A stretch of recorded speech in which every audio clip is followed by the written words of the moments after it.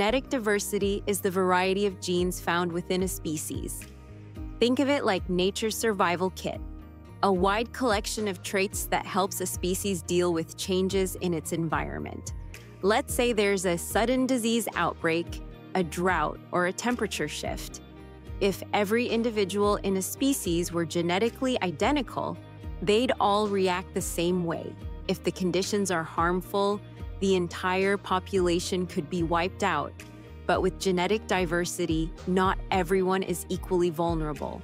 Some individuals may carry genes that make them more resistant to disease, better at conserving water, or more capable of finding food in tough conditions.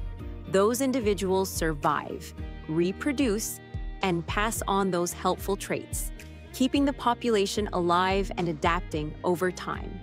In a forest, not all squirrels are the same. Some may have sharper eyesight that helps them spot predators more quickly. Others may be better at storing food or blending into their surroundings, with slightly different fur colors.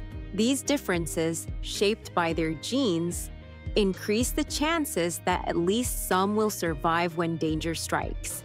Likewise, in the same forest, some trees may be genetically better at resisting certain pests or diseases.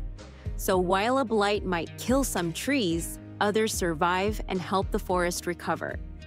This built-in variation is what keeps species resilient, evolving, and able to face future challenges.